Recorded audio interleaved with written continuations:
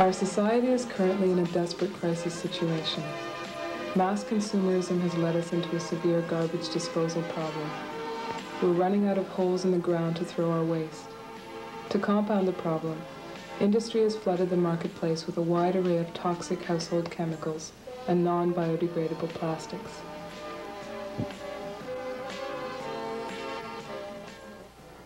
What we've created with plastics is almost a supreme organic chemical. You have us, we are lowly and base organics. We're just flesh, we rot, we decompose. Plastics are almost organic, they're almost like flesh, like us, except they will never decompose. And in that way, they are like supreme flesh, flesh that will live forever and conquer. It's something I did a lot of research on, and what I'm doing is I guess it's kind of a new idea, which is to do with the plasticization of the human race, and particularly of North American people.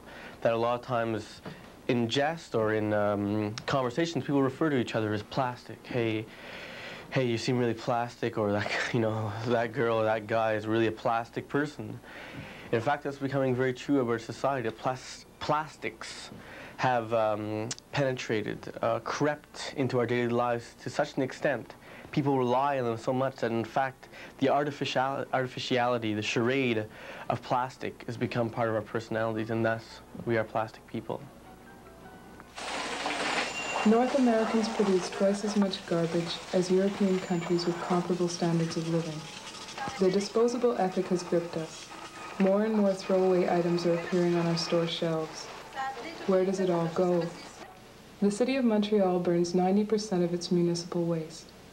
The unsorted garbage is burned at the Des-Carrières incinerator, located in the residential area of Rosemont.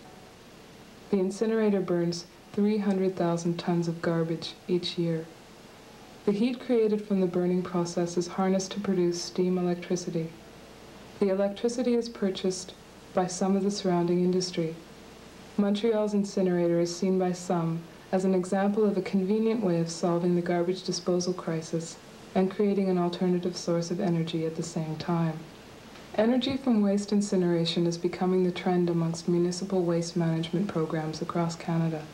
There are plans in the province of Ontario alone to build 12 energy from waste incinerators in upcoming years.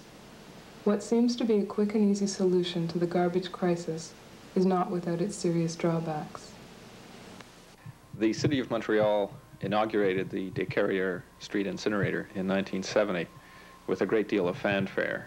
The former mayor, Jean Drapeau, called it pollution-free and the most modern of its kind in the world. And by the mid-70s, it became evident that it was certainly not pollution-free, even though it was, in fact, modern. A good percentage of the dust, which is generated in the burning of garbage, was not being trapped by these so-called pollution-free anti-pollution control devices, and they were finding their way into the air in the neighborhood around the incinerator. We asked Catherine Accurdy, a nutritionist who has grown up in a house built only a few yards away from the incinerator, for some impressions.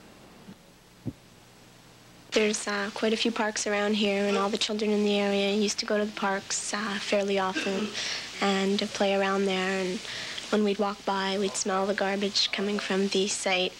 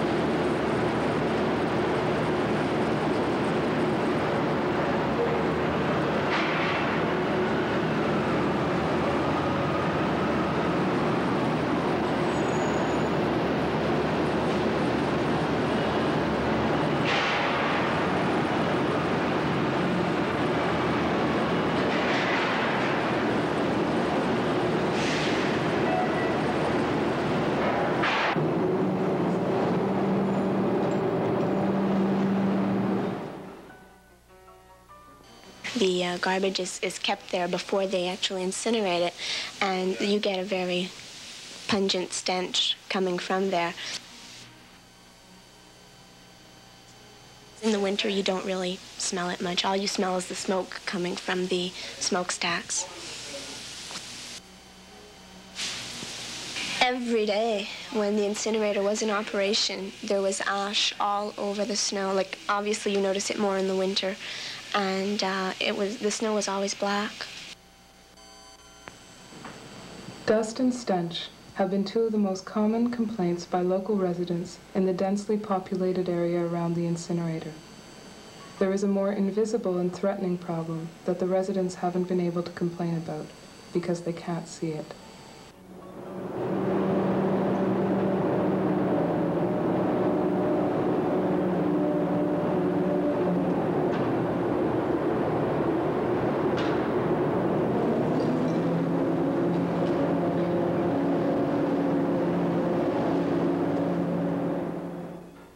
You can almost regard a waste incinerator as a dioxin manufacturing plant. The Swedes have done some interesting work in this area, and they were very concerned when they discovered dioxins in mother's milk. And when they did some calculations, they found that children who were being breastfed were getting much too much dioxin, even in terms of liberal limits of exposure. So they went about the task of trying to understand where dioxin in the Swedish environment was coming from. And they found that the single largest contributing source of dioxin to the Swedish environment was municipal waste incineration.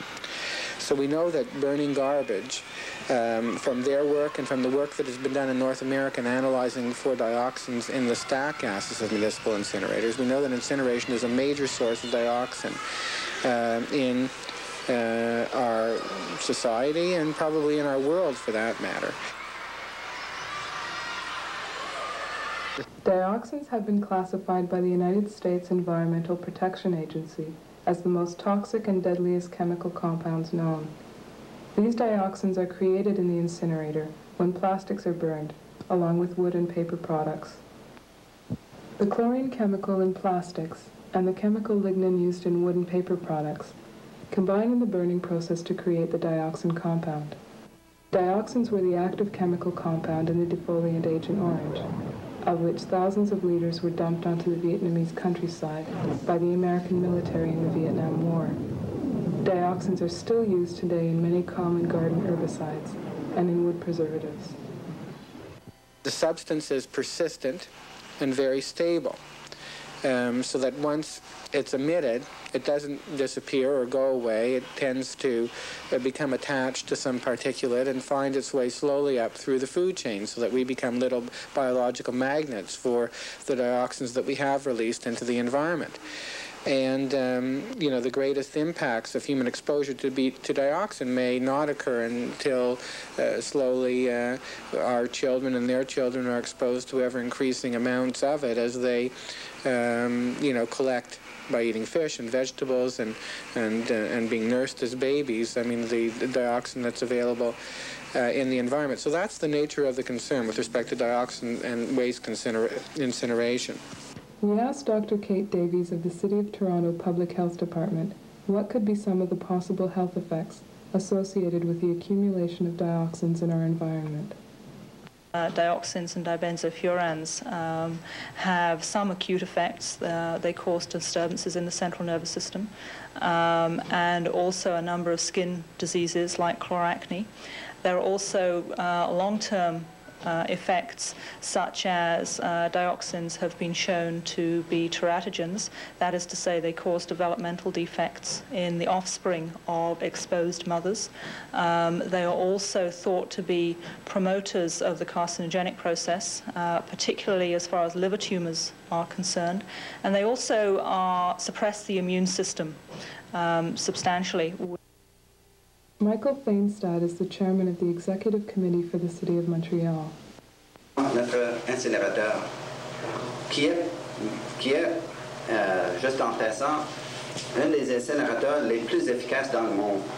Parce que le dioxine qui sort de notre incinérateur, on ne sait pas pourquoi, le niveau est le plus bas de tous les incinérateurs dans le monde. Mais on ne sait pas pourquoi. Juste par hasard, c'est comme ça. Parce que nous savons qu'est-ce qui se passe dans d'autres villes, que c'est très dangereux. Mais le dioxine est tellement bas que c'est presque pas possible même d'avoir une mesure de dioxine qui sort de l'incinérateur de la ville de Montréal. Ça fait 20 ans que ça dure. Et la vie de l'incinérateur, on prévoit que ça va continuer à opérer jusqu'à l'année 2005. There has been only one dioxin study carried out on the Des-Carrières incinerator. The 1983 Environment Canada report found virtually no dioxins. The report admits that these results are contrary to every available study done on incinerators throughout the world. A study carried out on a similar incinerator in the City of Toronto showed that approximately 4 to 5 kilograms of dioxin were emitted annually. The report offers no explanation for the exception at the Des-Carrières incinerator. One possible explanation may lie in the fact that the study method at Des-Carrières was developed in part by Dow Chemical, a major producer of plastics, and also of Agent Orange. The pollution control device on the Des-Carrières incinerator is an electrostatic precipitator. It electrically charges the outgoing fly ash and captures them like a magnet. The current device was installed in 1983 at the cost of $10 million. The precipitator is effective at capturing the large fly ash particles. However, 30% of the dioxins attach themselves in solid form to small particles which are not effectively removed by precipitators. The remaining 70% of the dioxins escape into the environment, entirely unabated by the electrostatic precipitators. Other toxins created in a mass burn situation, such as mercury, cadmium, lead, arsenic, and hydrochloric acid, are also released into the environment in alarming amounts. Studies worldwide have pointed to municipal garbage incineration as a major source of these potent carcinogens. Lead has been proven to cause irreversible brain damage. Cadmium attacks the kidneys. Mercury causes birth defects. Hydrochloric acid promotes lung disease. Arsenic has been linked to skin cancer. There have been no tests at the Des-Carrières incinerator or in the surrounding area for these hazardous compounds.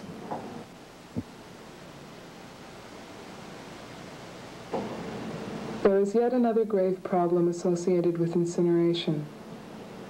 What is to be done with the garbage that doesn't completely burn? The slag. You know, you have a number of toxic substances in municipal solid waste. You have mercury from the batteries that you use in your watch and in your transistor radios. You've got all kinds of plastics. You've got other types of heavy metals, including lead and cadmium and all kinds of nasty substances. When you burn garbage, you don't get rid of those nasty substances. You simply concentrate them in the slag and the fly ash that's left over when you're finished burning the garbage.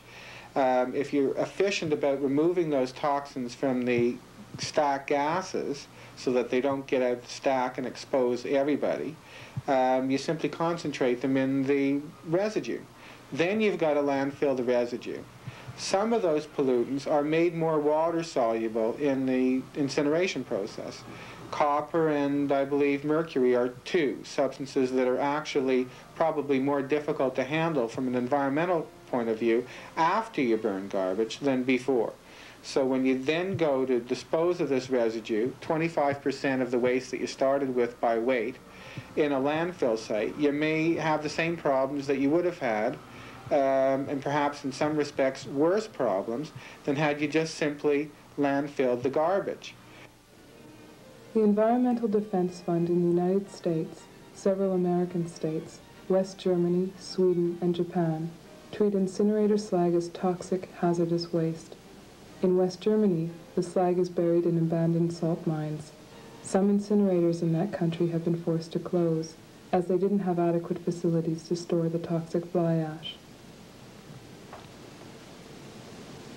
In Japan, the slag is mixed with concrete, placed in a special Class A landfill site, and the liquid affluent channeled into a special treatment plant. In Philadelphia, the cost of safely disposing of this toxic slag at nearby hazardous waste dumps became so high that it is now shipped to Panama. The slag from the Des-Carrières incinerator is presently being hauled off to the eastern tip of Montreal Island to be dumped at the Rivière des Prairies landfill site. The slag, which contains heavy metals and dioxins, is left exposed to the elements and seeps into the groundwater. Plans have been made to turn the Rivière des Prairies dump into a recreational ski hill once the slag has been piled up high enough.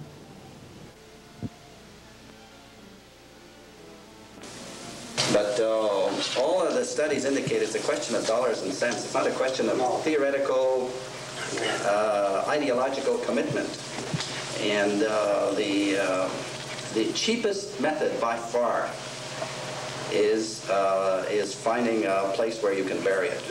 That's the cheapest, and all the studies show that. But there's just a limit. It's not the most environmentally satisfactory methods, but that is the cheapest. And the most expensive of all the systems is incineration. But we have an incinerator. The Rivière des Prairies landfill site is not the only dump on the island of Montreal. 80% of the island's municipal waste is dumped at one of North America's largest landfill sites, the Myron Quarry. The quarry receives an estimated 1.2 million tons of consumer waste each year. At the present rate of disposal, the quarry should be filled up by the year 1995, if not sooner. Once this hole is filled, it will leave the surrounding municipalities who use the dump the dilemma of finding another acceptable landfill site or building new incinerators. It's ridiculous for us to make $100 million commitments to these facilities when they may be far worse environmentally and cost twice as much as other options available to us. And of course, from the community's perspective, the best choice is recycling. You know, let's reduce waste so that we don't have the horrible environmental costs associated with either burning it or landfilling it. Recycling. Recycling is possible on a large scale. Japan recycles 60% of its municipal waste. Cities in West Germany and Austria also recycle 60%. Recycling can create 6 times more jobs compared with landfill or incineration systems. Recycling is also the least expensive method of dealing with waste. It reduces our society's need to harvest our precious few remaining natural resources. In Montreal at present, there are a few drop-off centers handling paper and bottles. The city has put very little money into developing any sort of recycling program. There are plans to develop recycling pilot projects in the upcoming years. At a public meeting on recycling, attended by Mr. Feinstadt, one Montreal resident, spoke out on the current situation of recycling in Montreal. When we always talk about economics, not about being profitable, I think there's the environmental point of view. Personally, I feel like an ecologist, and I think that every day is another day of more pollution. So I think an important city like Montreal, and I realize, of course, it's not your mistake. After all, we had 20 years of bad government in that respect. But, you know, putting it again on a long bank and saying, okay, in a couple of months, in a year or two, I think there's a need now. And the pollution is already big enough that we have to do something with an urgency, not just saying, you know, a pilot project in 1 year. This is my feeling that, you know, we always think about making profitable, right, but what about the environmental point of view? I think a lot of people, they don't consider that enough. And I think there's a willingness of the population to participate, to do something. I see it in my neighborhood, you know, and I know a lot of people feel like me, so I'm disappointed that, you know, your government says, well, next year perhaps, and next year you might hear another 6 months. I think it's typical political bungling. Recycling systems are quite complex and require a great deal of thinking if they are to be implemented effectively. They cannot survive on government handouts and small grants. If a municipality sets a goal of recycling 50% of its waste, then it must allocate 50% of its solid waste budget for recycling. As it stands now, recycling will remain on the back burner, so to speak, for quite some time. The city plans to run the Descarrières incinerator until at least the year 2005. To maintain its commitment of supplying electricity to local industry, the incinerator will have to burn 90% of the city's waste. With more and more consumer products being made with plastics, the dioxin problem can only increase. This leaves the individual consumer to question the need of continually buying these products. It also leaves us, as a society, the question of whether or not we choose to remain silent and continue to accept the toxic clouds as permanent fixtures of our cityscape.